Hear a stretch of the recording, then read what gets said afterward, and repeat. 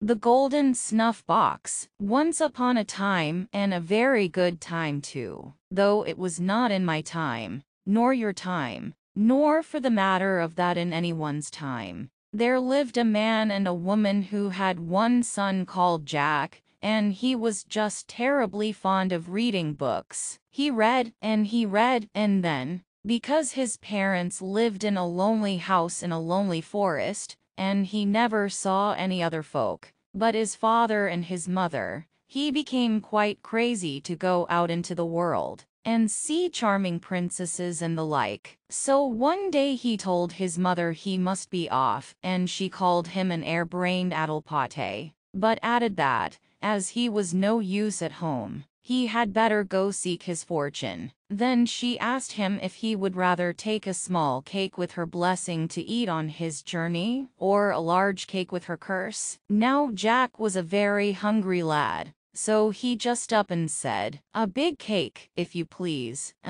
So his mother made a great big cake, and when he started she just off to the top of the house and cast malisons on him till he got out of sight. You see, she had to do it. But after that she sate down and cried. Well, Jack hadn't gone far till he came to a field where his father was ploughing. Now the goodman was dreadfully put out when he found his son was going away, and still more so when he heard he had chosen his mother's malison. So he cast about what to do to put things straight, and at last he drew out of his pocket a little golden snuff-box, and gave it to the lad, saying, "If ever you are in danger of sudden death you may open the box, but not till then. It has been in our family for years and years, but, as we have lived father and son quietly in the forest, none of us have ever been in need of help. Perhaps you may." So Jack pocketed the golden snuff-box and went on his way. Now, after a time, he grew very tired and very hungry, for he had eaten his big cake first thing,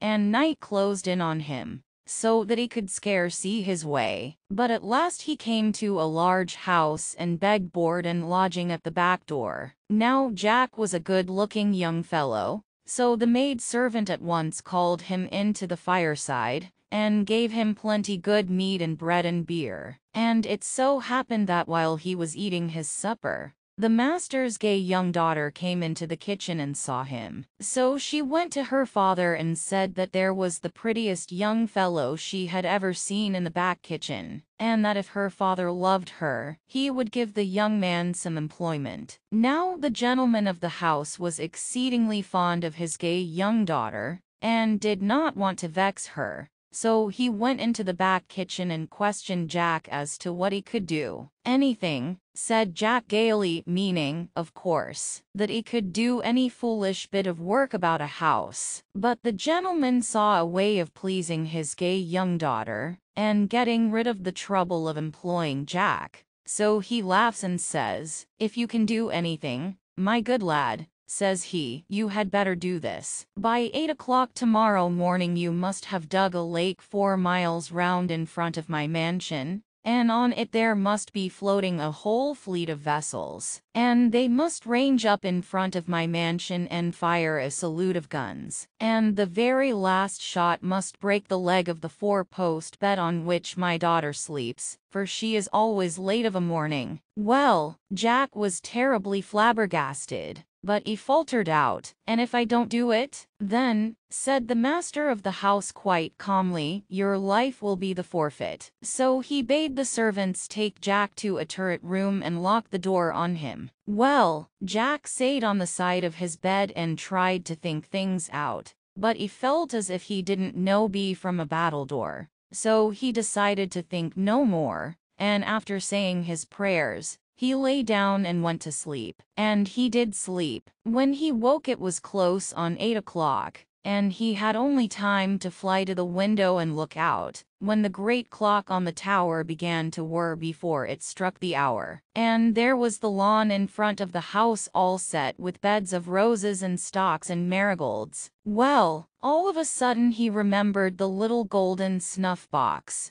I'm near enough to death, quoth he to himself, as he drew it out and opened it. And no sooner had he opened it than out hopped 3 funny little red men in red nightcaps, rubbing their eyes and yawning, for, see you, they had been locked up in the box for years, and years, and years. What do you want, master? They said between their yawns. But Jack heard that clock a-whirring, and knew he hadn't a moment to lose, so he just gabbled off his orders. Then the clock began to strike, and the little men flew out of the window, and suddenly bang, bang, bang, bang, bang, bang, went the guns, and the last one must have broken the leg of the 4-post bed, for there at the window was the gay young daughter in her nightcap, gazing with astonishment at the lake 4 miles round, with the fleet of vessels floating on it. And so did Jack. He had never seen such a sight in his life, and he was quite sorry when the 3 little red men disturbed him by flying in at the window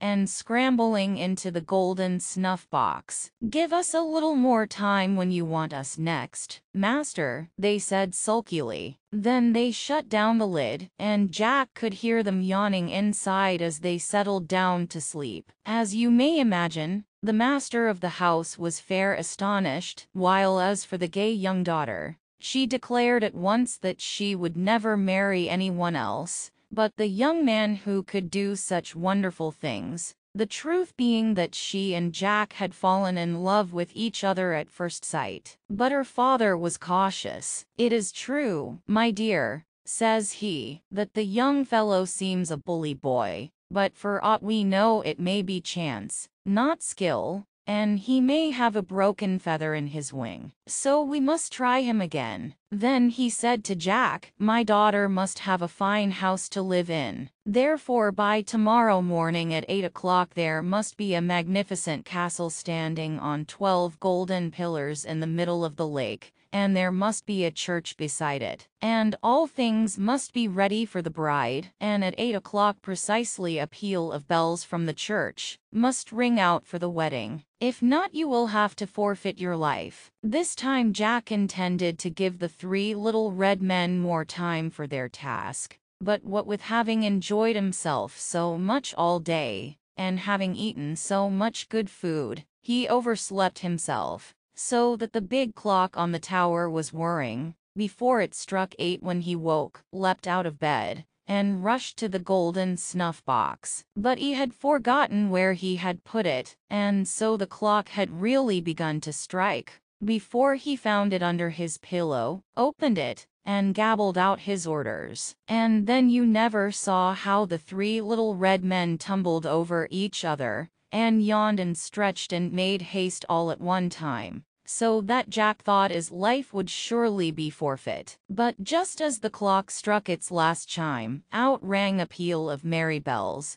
and there was the castle standing on 12 golden pillars and a church beside it in the middle of the lake. And the castle was all decorated for the wedding, and there were crowds and crowds of servants and retainers, all dressed in their Sunday best. Never had Jack seen such a sight before. Neither had the gay young daughter who, of course, was looking out of the next window in her nightcap, and she looked so pretty and so gay that Jack felt quite cross when he had to step back to let the 3 little red men fly to their golden snuff-box. But they were far crosser than he was, and mumbled and grumbled at the hustle, so that Jack was quite glad when they shut the box down and began to snore. Well, of course, Jack and the gay young daughter were married, and were as happy as the day is long, and Jack had fine clothes to wear, fine food to eat, fine servants to wait on him, and as many fine friends as he liked. So he was in luck, but he had yet to learn that a mother's malison is sure to bring misfortune some time or another. Thus it happened that one day when he was going a-hunting with all the ladies and gentlemen,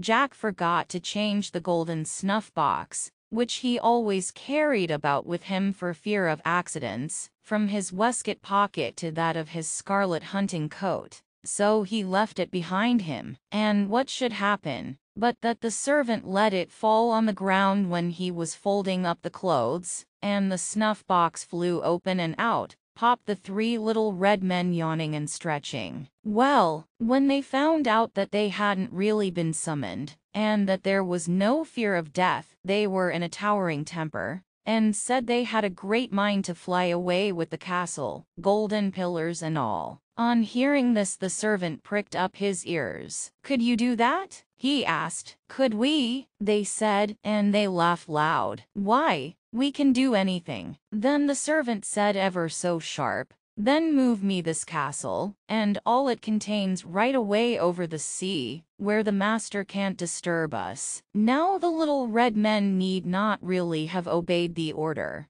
but they were so cross with Jack that hardly had the servant said the words before the task was done. So when the hunting party came back, lo and behold, the castle and the church and the golden pillars had all disappeared. At first all the rest set upon Jack for being a knave and a cheat, and, in particular, his wife's father threatened to have at him for deceiving the gay young daughter. But at last he agreed to let Jack have 12 months and a day to find the castle and bring it back. So off Jack starts on a good horse with some money in his pocket. And he traveled far and he traveled fast, and he traveled east and west, north and south, over hills and dales and valleys and mountains and woods and sheepwalks. But never a sign of the missing castle did he see. Now at last he came to the palace of the king of all the mice in the wide world. And there was a little mousie in a fine hauberk and a steel cap doing sentry at the front gate,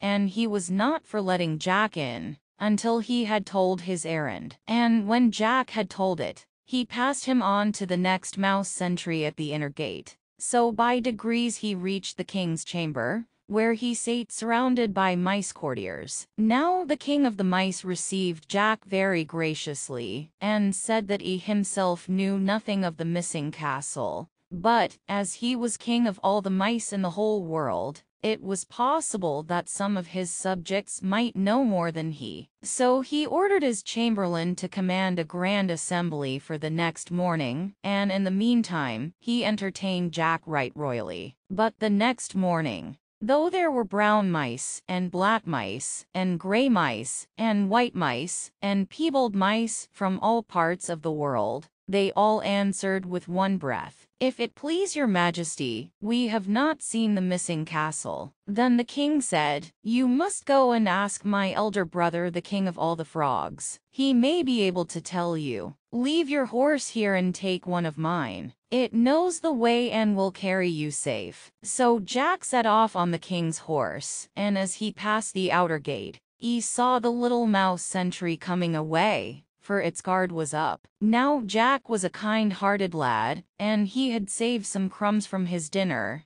in order to recompense the little sentry for his kindness. So he put his hand in his pocket and pulled out the crumbs. "Here you are, mousikin," he said. "That's for your trouble." Then the mouse thanked him kindly, and asked if he would take him along to the king of the frogs. "Not I," says Jack. "I should get into trouble with your king." But the mousikin insisted. "I may be of some use to you," it said. So it ran up the horse's hind leg and up by its tail, and hid in Jack's pocket. And the horse set off at a hard gallop, for it didn't half like the mouse running over it. So at last Jack came to the palace of the king of all the frogs. And there at the front gate was a frog doing sentry in a fine coat of mail and a brass helmet. And the frog sentry was for not letting Jack in. But the mouse called out that they came from the king of all the mice, and must be let in without delay. So they were taken to the king's chamber,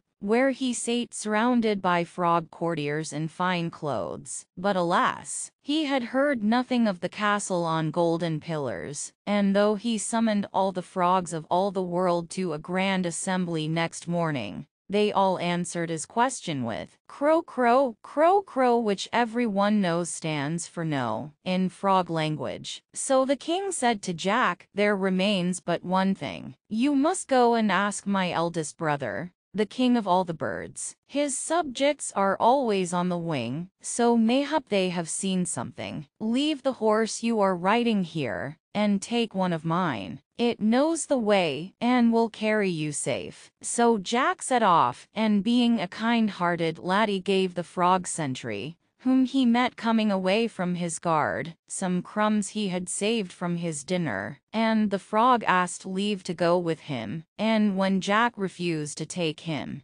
he just gave one hop onto the stirrup, and a second hop onto the crupper, and the next hop he was in Jack's other pocket. Then the horse galloped away like lightning, for it didn't like the slimy frog coming down, plop on its back. Well, after a time, Jack came to the palace of the king of all the birds, and there at the front gate were a sparrow and a crow marching up and down with matchlocks on their shoulders. Now at this Jack laughed fit to split, and the mouse and the frog from his pockets called out, "We come from the king, sirs, let us pass." So that the sentries were right mazed, and let them pass in without more ado. But when they came to the king's chamber, where he sate surrounded by all manner of birds, tomtits, wrens, cormorants, turtle doves, and the like, the king said he was sorry, but he had no news of the missing castle. And though he summoned all the birds of all the world to a grand assembly next morning, not one of them had seen or heard tell of it. So Jack was quite disconsolate till the king said,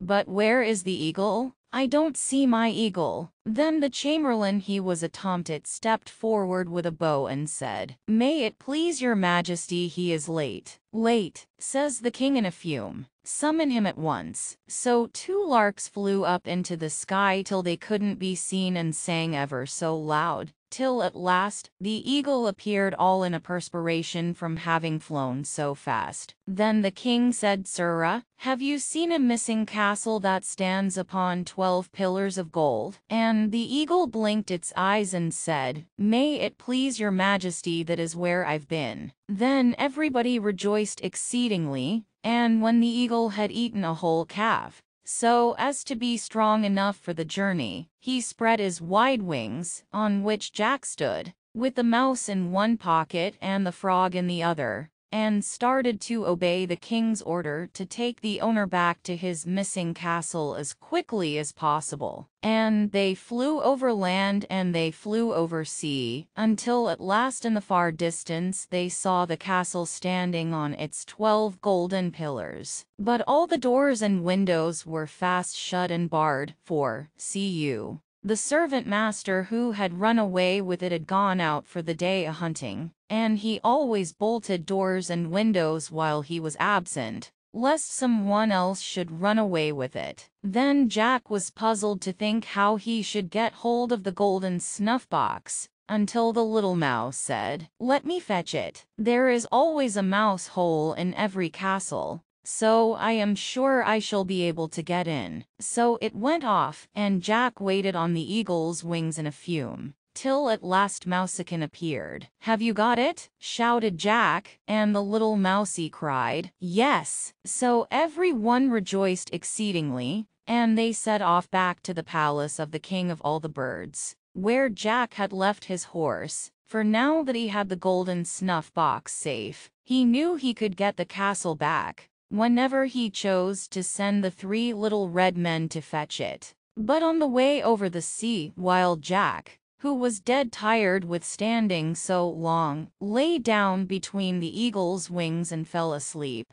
the mouse and the eagle fell to quarreling as to which of them had helped Jack the most, and they quarreled so much that at last they laid the case before the frog. Then the frog, who made a very wise judge, said he must see the whole affair from the very beginning. So the mouse brought out the golden snuff-box from Jack's pocket, and began to relate where it had been found and all about it. Now, at that very moment Jack awoke, kicked out his leg, and plump went the golden snuff-box down to the very bottom of the sea. "I thought my turn would come," said the frog, and went plump in after it. Well, they waited and waited and waited for 3 whole days and 3 whole nights, but Froggy never came up again, and they had just given him up in despair, when his nose showed above the water. "Have you got it?" they shouted. "No," says he, with a great gasp. "Then what do you want?" they cried in a rage. "My breath," says Froggy, and with that he sinks down again. Well, they waited 2 days and 2 nights more, and at last up comes the little frog with the golden snuff-box in its mouth. Then they all rejoiced exceedingly,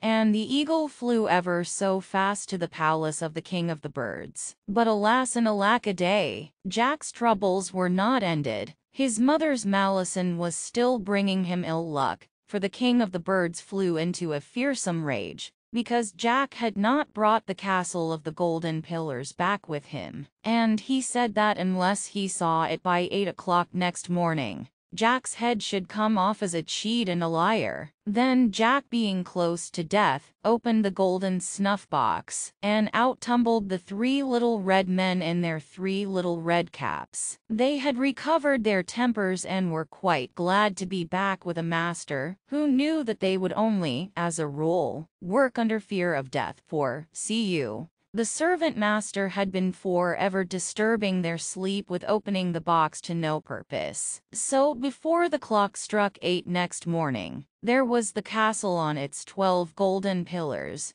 and the king of the birds was fine and pleased, and let Jack take his horse and ride to the palace of the king of the frogs. But there exactly the same thing happened, and poor Jack had to open the snuff-box again, and order the castle to come to the palace of the king of the frogs. At this the little red men were a wee bit cross, but they said they supposed it could not be helped. So, though they yawned, they brought the castle all right, and Jack was allowed to take his horse and go to the palace of the king of all the mice in the world. But here the same thing happened, and the little red men tumbled out of the golden snuff-box in a real rage, and said fellows might as well have no sleep at all. However, they did as they were bidden. They brought the castle of the golden pillars from the palace of the king of the frogs to the palace of the king of the birds, and Jack was allowed to take his own horse and ride home. But the year and a day which he had been allowed was almost gone, and even his gay young wife,